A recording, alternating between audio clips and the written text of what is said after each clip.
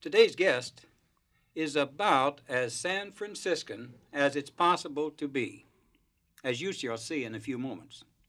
Now, I asked this question even though you told me a little while ago. Are you a native San Franciscan? Yes, indeed, I was born here. You were born here, and I was told, and I'm going to have you repeat, what about your parents? Were they born here also? My mother was. My father, I don't think was. Now, I'm trying to recall from our original conversation whether or not you have been interested in your genealogy at all. Do you have a record way back of your family, or does it end at your grandparents or great grandparents? Do you happen to have that record?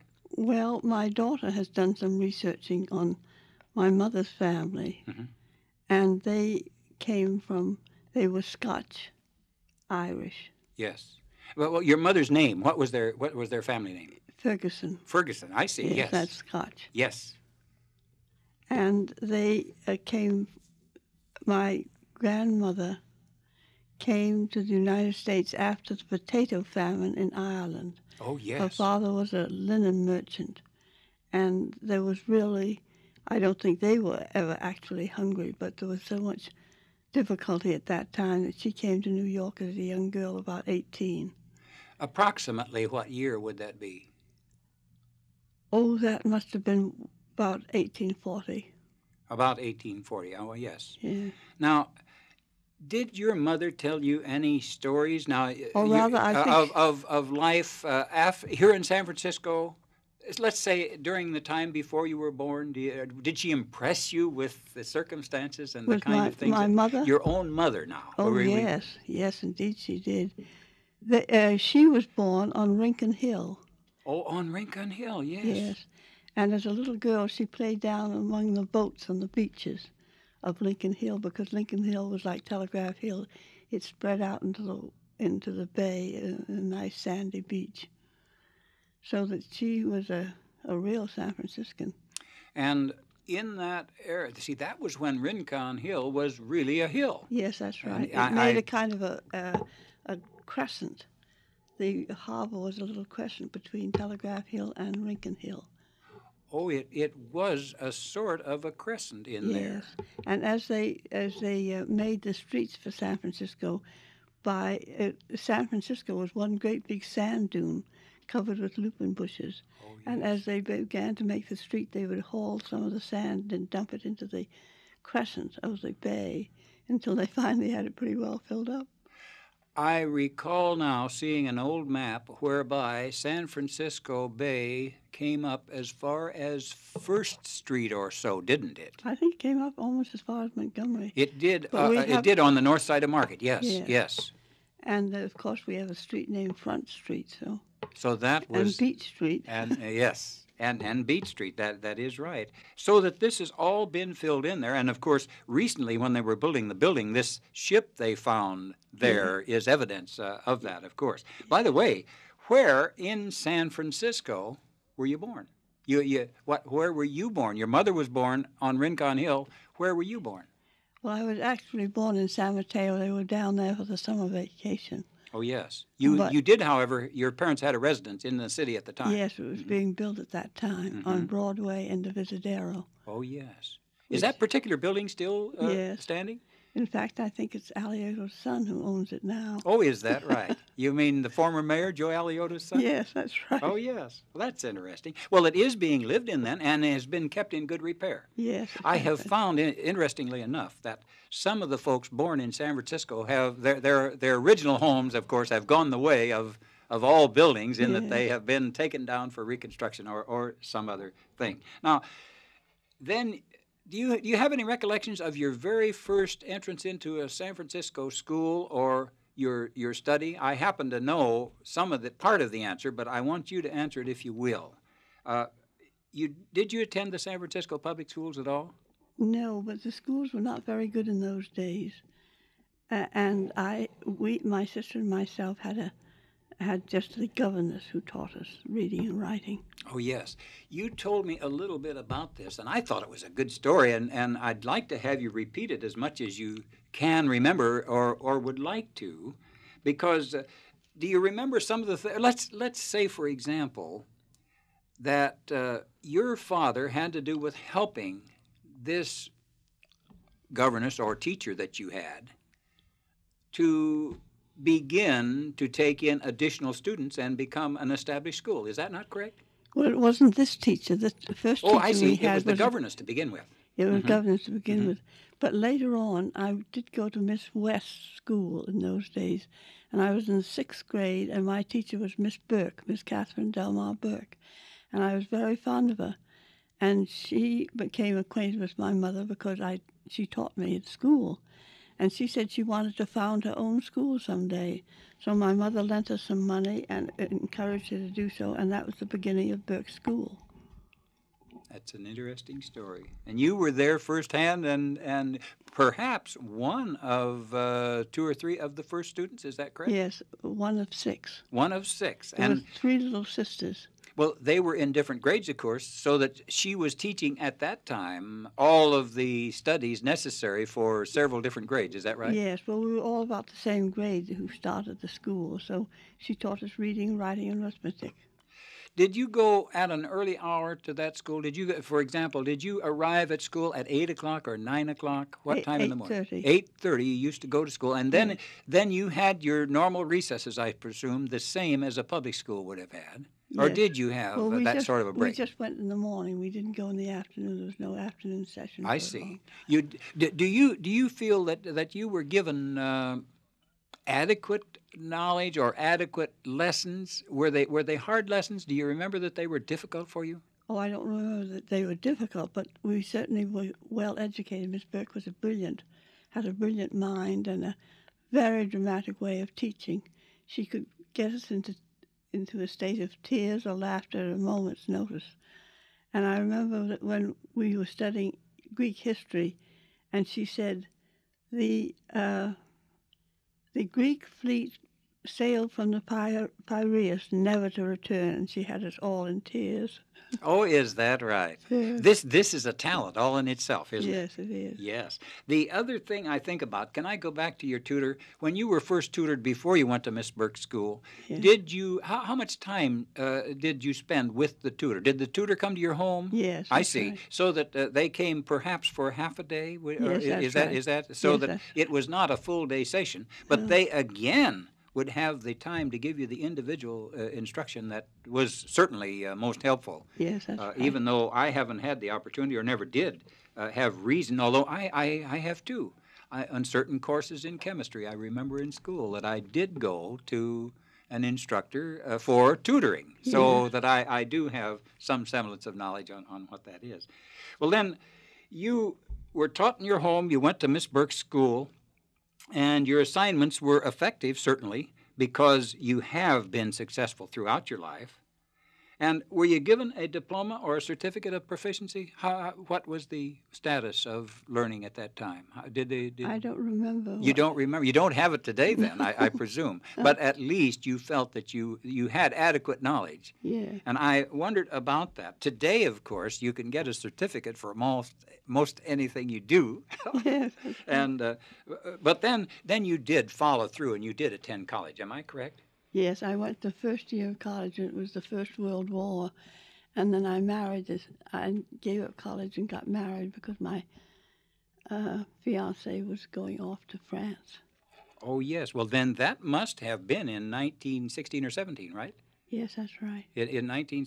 And so that you were left here, and of course, I feel certain he did return, and or were you married before he went? We married before he went. Oh, you did? Oh, I see. So that he was there, and did he see action? Your husband see action? No, he didn't. He didn't, I see. Yes, he Which got was... over there just a month of the armistice. Oh, yes. Of course, this, I remember such things, but I'm afraid many of our listeners will not. So Yeah. I shouldn't talk about things that they wouldn't associate with properly. Well, then, during the war, did you take up some kind of work? Did you actually work for pay, let's say, at some firm or a hospital or No, that sort of we thing? all did volunteer work, rolling bandages and things of that kind, but not being paid for it.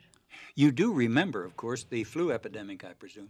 Yes, I had it. Did you have it severely? Did you have a severe case of it? Yes, and my mother performed a cesarean on me. She was a surgeon and a doctor. Oh, is that right? Your mother was a surgeon and a doctor. Yes. And you did, well, you had the influenza. Yes. While you were pregnant, is that right? Yes, that's right. And she performed, and your mother did this? Yes, that's right. This is exciting because I thought there was some deference given a strange doctor as compared to a relative in such instances, but that is not the case. Well, she was the best in the city in that particular line. I see, and so you couldn't very well, or no one would make any attempt to change that. That's interesting. And there's another interesting thing is my son is a surgeon, and he one time operated on me for a hernia. So I think he says I'm the first woman who's ever been operated on by her mother and her son. That is interesting, isn't it? Yeah. Well, let's see now. We didn't get you to college, and I want to know about your college days. Well, I was only there, you see, a part of the first year, and then I got married. Then you were married, and you did have you had no reason then to return, or you didn't return to college in any event. Well, that's what I wasn't clear, and in the short discussion I had with you before, I didn't pick up that kind of a detail. Well, now I want to get into the thing that you have done over a great many years, and I'd like to know if you'll tell me how you became interested in promoting the idea of open spaces in San Francisco, or I'm sure that your interest is not limited to San Francisco, if I assume correctly. Yes, well, it's a very natural thing. You live in a city that's in the building, and where we lived on Broadway and Divisadero Street, there were lupin bushes and sand dunes as far as the eye could see almost. So you saw the city begin to fill up with people, and after a certain point, the filling up process was anything but welcome. You wanted the open spaces. You wanted something left. Was this personal now? This is your own feelings were that you were being surrounded. Is that right? Yes, but I wasn't the only one. Almost every San Franciscan who had grown up in the city felt the crowding of people into the city after the First World War. So that your interest in working toward open spaces wasn't new. It originated almost by yourself with other neighbors. That's right. And you continued it on for the balance of your life so far. Well, it isn't the balance of your life. Pardon me, that's the wrong expression. for your life from that time till today, that's at right. least. Well, this is exciting. Well, follow that through for me, will you? Because I want you to tell everything you can about your open space interest and what you have done about it and to promote it and how you believe it will be beneficial. Well, in the 30s, during the Roosevelt era, I became interested in civic affairs, and we did a lot about public housing at that time. And in the course of that, city planning became very interesting to us. And in the late 30s, I and other young students from the University of California did a great deal to establish the city planning department in San Francisco. It hadn't existed before. So city planning was my great interest from that point on, city planning and open space as part of the balance of density of a city as against urban sprawl out into the country and the destruction of farmland. Would you believe that if my arithmetic is correct, this has been a matter of 60 years that you have been working in this direction? More or less. Yes. You know, you are given credit for effectively working for the passage of Proposition J in 1974. Now, I presume you had lots of help, of course, but that was to establish open spaces. Will you tell us a little bit about what that how you worked on that, what you did to promote it? And it was passed, of course, so yes, it was a charter amendment which permitted the city to set aside something like $3 million a year for 15 years to buy the last hilltops, the last shoreline, the last empty spaces in San Francisco, so that we would have some sort of a balance of our community of dense city living as against open space for parks.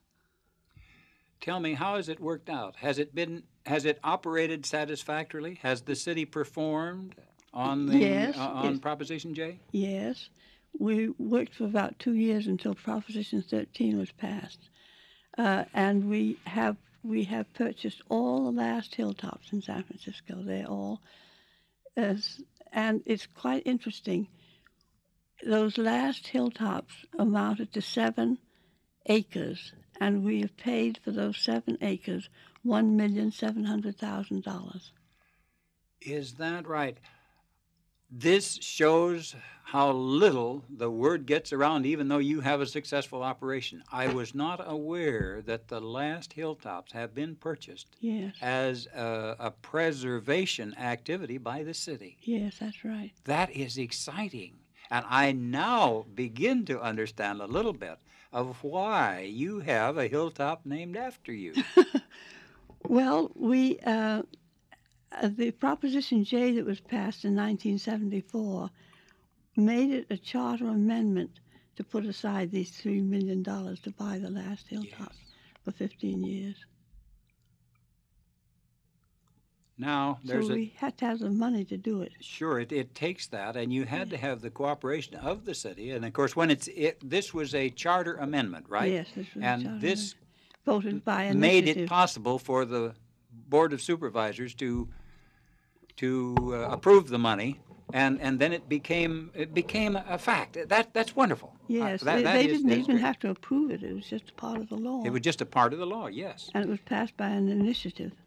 You mentioned, too, that you've got a new program that you will be expounding on. May I say that word, expounding, be talking about, let's say.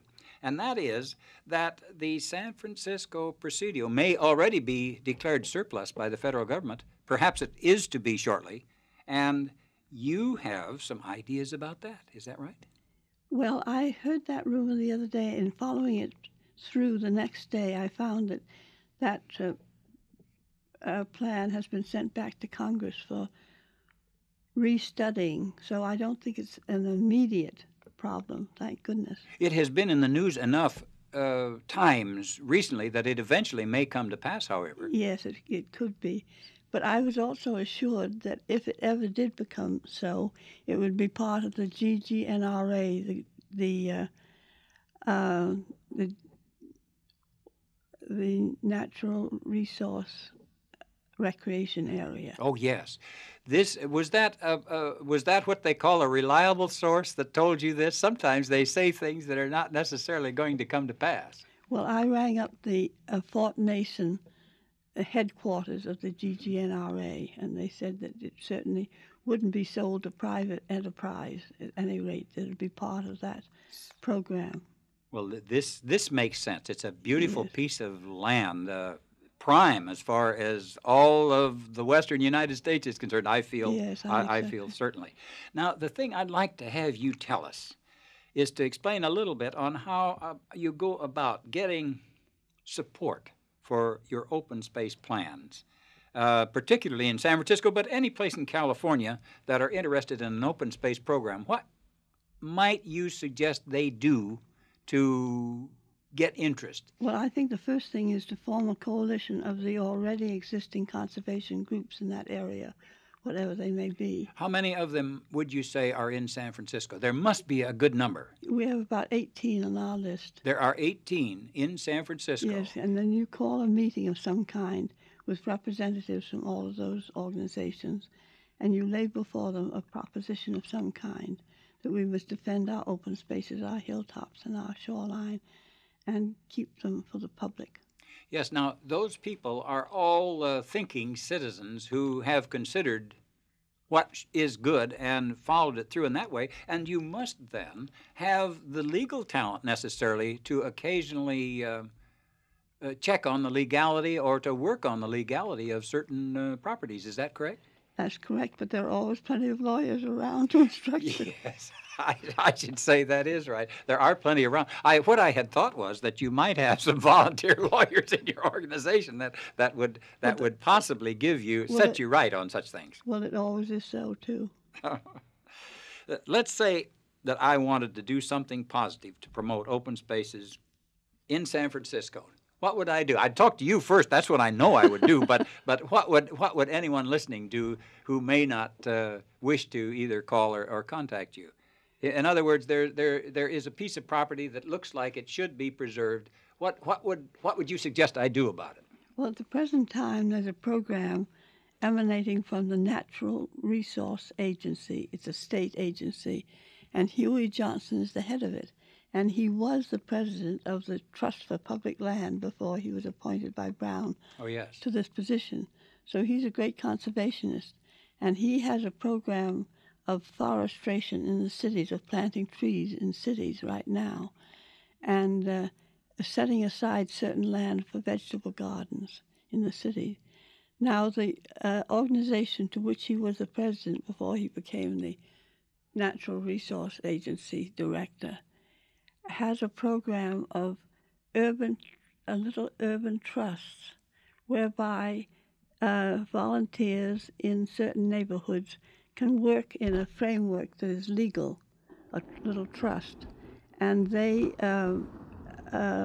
develop, say, the vacant lots in their neighborhood and plant them in vegetable gardens, and the Trust for Public Land tries to get that private land into public land, either by purchase or some other way. Oh, yes. I'm going to ask you the only questionable question of today. You know, San Francisco has a limited space. Let me ask you this question, if I may. Isn't it more important to have housing and buildings than more open spaces? Well, for the economics of it, let's say? I think you simply have to have parks for people. The more crowded they become, the more they need those parks and open spaces.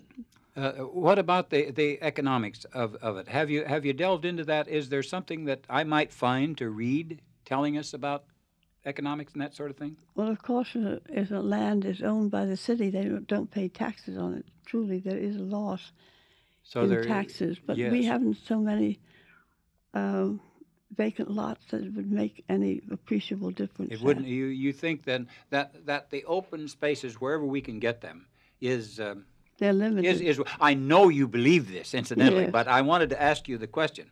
And then I want to ask you another question. What do you think? Do you think these open spaces are going to continue to exist through the year 2000 and beyond?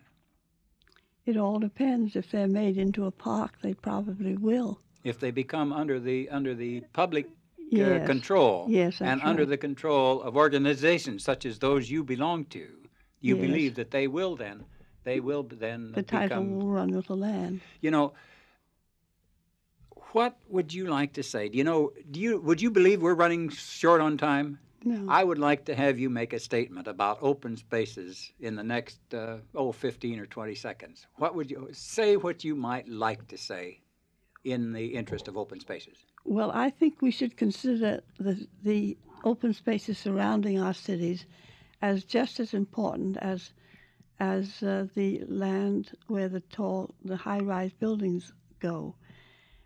We need on the outside of our cities a fringe of open space for recreation and for beauty and for certain farmland that would be close into the cities, things of that kind. Our time has run out, and nearly every guest makes me wish we could arrange a repeat, and we'll try to think about this at a future time, and I hope you will. If we give you a call, as I did this time, we'll get together because we haven't covered the whole thing by any means. Thank you, Dorothy Erskine. I'm Truman Ball, speaking for the San Francisco History Room and City Guides at the main library in the Civic Center. I'll be back in a week at this same time with a guest who will have a story to tell that will help us to understand San Francisco better than ever. So, one more time, I truly do thank you for listening. Good day.